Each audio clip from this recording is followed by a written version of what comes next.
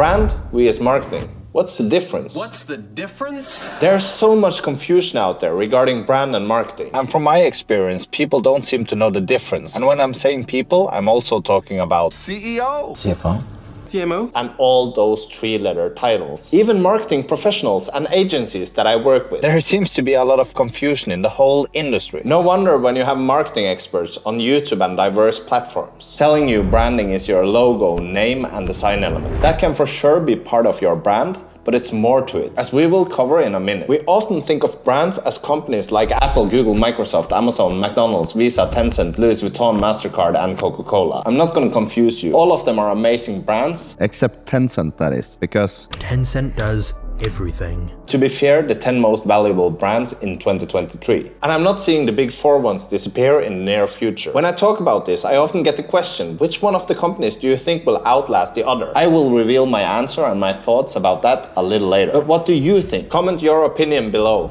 You're gonna love this video. Later years, I've grown to be a huge fan of MrBeast. If you don't know who that is, you better open your eyes. He is the perfect example to use in this video, as he is one of the biggest brands I can think of. And he is a personal brand. Think of the companies I mentioned earlier. It's more than likely that you heard about Steve Jobs, Sergey Brin, Larry Page, Bill Gates, and Jeff Bezos. They are all super famous and they all have their personal brand and are closely tied to their company. So why would I mention MrBeast? Of all the people I just mentioned, I think MrBeast's personal brand is the only one that is strong enough to open 300 restaurants in one single day. And with marketing applied to his brand, sell out of hamburgers the first day. You see, every video he puts out to our big all World Wide Web is a marketing video. But he is the brand. When you look at his commercials, they are all so well articulated that it's almost impossible not to enjoy them. Many people don't even understand how well articulated this marketing is. Let's use an example where he managed to use the first 10 seconds of a video as a marketing ad and at the same time hook you into the video. This is a $1 billion super yacht, and it's big enough to hold an entire city on the water. How do humans build this stuff? And I'm gonna show you the difference between this. Whoa, that's a crazy intro. Not only is he using the first 10 seconds to promote a product, then later in the video promotes the product for a full 2 minutes and 57 seconds. And the viewer, yes, the viewer is just thinking what an amazing video it is. This is totally mental. Imagine being able to promote one single product for 3 minutes to now 307 million viewers. And they all think it's amazing. That guy knows a thing or two about content marketing. The video I'm talking about, an ad for the Royal Caribbean cruise ship, Harmony of the Seas. And when we do a small analysis of Royal Caribbean's traffic, you can see that most of their traffic from social media is from YouTube. Search data is a bit difficult to measure in a good way. As you can see, there are increases in the traffic when the video launched in June 23. Search data is complex when you have this much data. And COVID changed search data for a lot of industries, and especially for the cruise industry, as the whole cruise industry shut down for a period in 2020. Now the big question. Is this branding or marketing for Royal Caribbean? Well, the answer is it's both. Now I'm going to use the sentence that I've probably heard the most times in the marketing community. Well, they got their logo exposed to 307 million people, so it better be darn good branding. Well, of course, getting your logo exposed is fine and all, and it's good to be exposed in many different places, or touch points, as we professionals call it. There's a big debate regarding the human attention span and if it decreases or not. Either way, it's uploaded a lot of content many places. We humans get attacked from brands from many different angles, and we get a lot of different impulses. So you need to expose your company more times and more places than what you needed before for people to remember you. So what is my take on the branding benefits for Royal Caribbean to not only do one, but 2 MrBeast videos? a short disclaimer before we continue in this video, as you should never underestimate your audience, and I know a lot of you guys are way smarter than me. I know I'm saying that the MrBeast video is exposed to 307 million people, which is actually not correct, as it shows views and exposures. While the most expensive Super Bowl commercial of $16.5 million has the potential to reach 110 million people that get exposed to the same ad once, so it's still 110 million exposures. My point here is that I don't have access to know how many people MrBeast reached in each video, but based on common YouTube data, I would say that it's safe to say that he reached well above 200 million people with this video. The cost for Royal Caribbean to use MrBeast is insane. I don't know how much MrBeast charged for one video, but I know he tries to get his his client to pay per CPM. CPM means cost per mil, and mil means thousand in Latin, French, and Italian. So it's the industry standard for explaining how much a commercial will cost for 1,000 views. I don't find much reliable data online for how much it would cost for an advertiser to do ads on a MrBeast video, as he belonged to a secret club of YouTubers that only the top 10% of advertisers are allowed to advertise on. So he also gets much higher CPM prices. The most reliable I can find is between $8 and $10. So for Royal Caribbean, that is not sponsoring the video with a YouTube ad, but actually collaborating with MrBeast to create content about them, I would assume at least double the ad cost. An estimate would be at least $20 for every 1,000 views. This would give a cost for Royal Caribbean of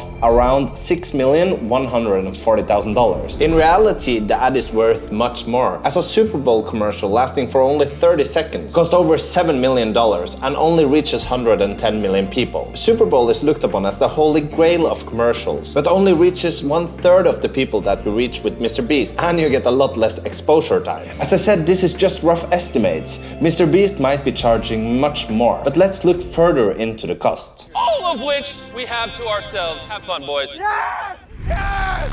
It's that way. MrBeast and his crew was alone on the Harmony of the Seas. I don't know for how many days, but let's say 1 to be modest. The average cruise tourist of Royal Caribbean spent $1,629, and the average length of a cruise is 7 days. So they would pay $232 for 1 day of cruising. And for what I could find on Royal Caribbean's blog, the occupancy rate is 102%. So I am confident when I'm calculating 6,687 guests. The 1 day cost to not have the cruise filled with guests would be a little over $1.5 million.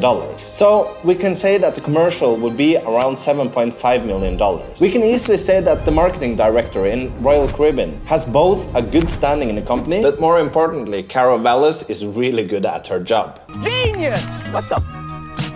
So why is this a better commercial than Super Bowl, and how does it affect the brand? Because a brand is a feeling. And every company of magnitude and every personal brand of magnitude has millions of micro brands in existence. If the brand has no history with you and no association with you whatsoever, you would most likely not even notice their logo. Let's say you recently got debt collected on a parking ticket that you are super angry about because you did everything in your lawful right. So there is no way you are going to pay that ticket. So when you are at the shopping mall and you see that debt collection agency logo on a billboard, it would not trigger any good feelings inside of you, would it? But here's the thing.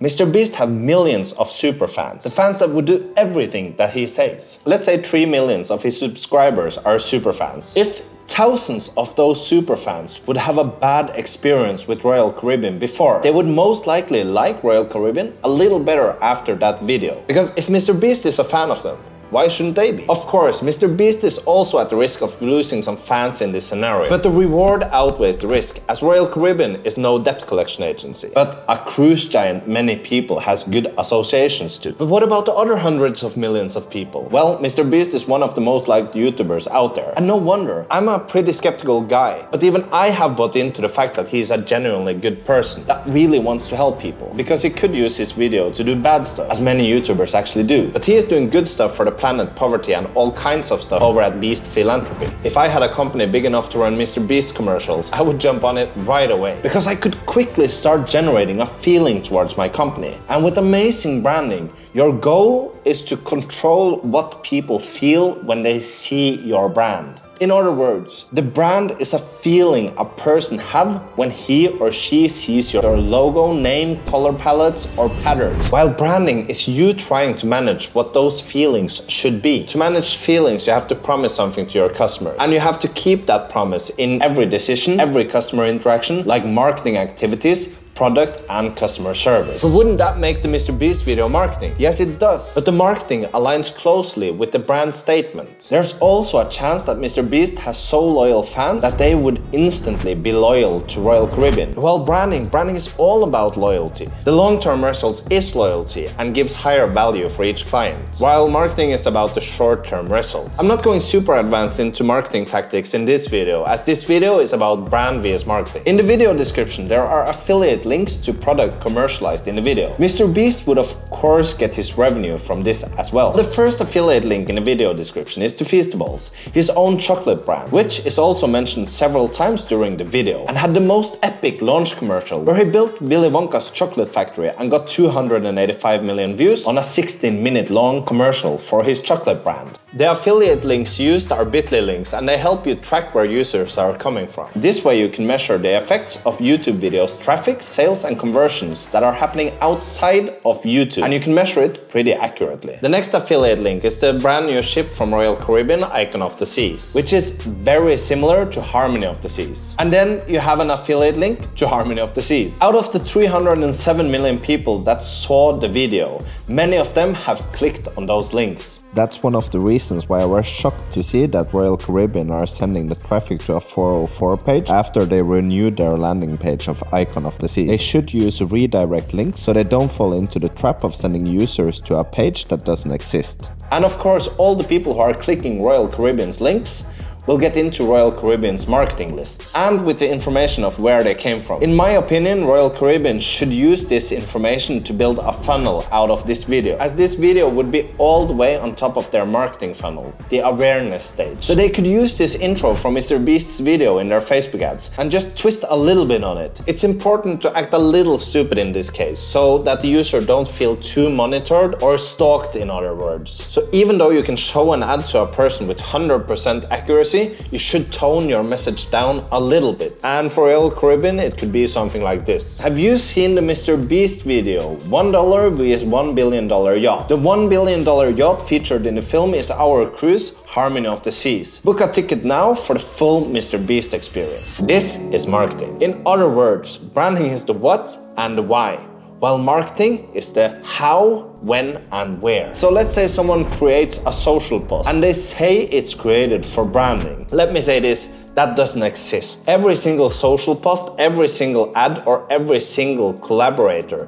should take brand into account. We can of course say it's branding for the ease of explaining it to the client, but isn't part of what we are doing trying to increase the knowledge to our clients. And in reality, this is content marketing created to get loyal followers who wants to purchase your products. But that social post is still marketing and branding at the same time. The brand is what your company is about and why it is about that. If Royal Caribbean brand statement was the same as the Ocean Conservancy, which have the brand statement, envision a world where the ocean are teeming with life, free from pollution and protected for the future generations. It would make no sense to have cruise ships as your main product, would it? If Royal Caribbean aims to provide its guests with unique and memorable cruise experiences, while ensuring their safety and the safety of their employees and the environment, which is actually Royal Caribbean's brand statement, well, then they have to align their marketing with their brand statement. And the brand statement gives them a lot of room to do cool stuff and get their company into the masses. It is also possible to run a cruise ship company and care about the environment at the same time. That's why Royal Caribbean has taken huge leaps into improving the sustainability in its products and improving the products with the focus on the brand statement. Well, that's branding, because they manage the meaning of the brand. But when they make a landing page, promote it in ads and tell their customers about it, it's marketing. The marketing is the strategy and the tactic put in place to promote their branding efforts. Does it make sense? But you said that the MrBeast commercial was branding. No, I said it was both. Because all commercials is taking brand into consideration, and the commercials that they are running or the influencers that they are using has to align with their brand. Imagine if MrBeast was the opposite of what it is, getting 300 million views by punching strangers in the face. How would that impact Royal Caribbean's brand? So the 10 companies, which one will live the longest? First off, it's almost impossible to project, especially with brands like Coca-Cola and Louis Vuitton. But of the tech companies, I believe that Apple will live the longest, as Apple is luxury. Or as marketing professor Scott Galloway says it, rather the sleek gadget is a status symbol that says, if you mate with me, your kids are more likely to survive than if you carry an Android phone. With that, I wish you good luck with your brand and marketing efforts.